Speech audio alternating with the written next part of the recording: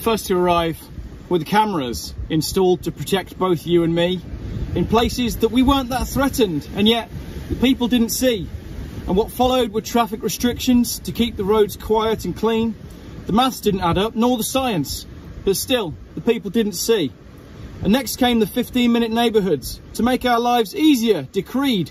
To some, it seemed like restrictions, but still, the people didn't see. And then came the digital ID, so convenient, easy and free. Your life in one chip on a mainframe, and still, the people didn't see. The cars they sold were electric, all wired to the government PC, and they switched off the driving on Sundays, and still, the people didn't see.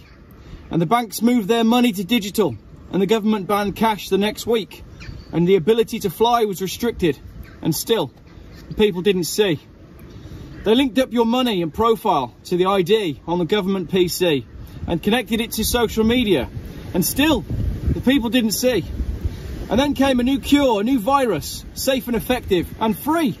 They linked these jabs to your profile and connected the government PC. And when the people were locked in their cities, policed by their digital ID, unable to visit their loved ones, now, finally, the people can see. Restricted and tracked with no money. To go further, a permit you'll need, contained in your digital city. Oh, why did the people not see? These steps they've sold us as progress never looked to be quite what they seemed.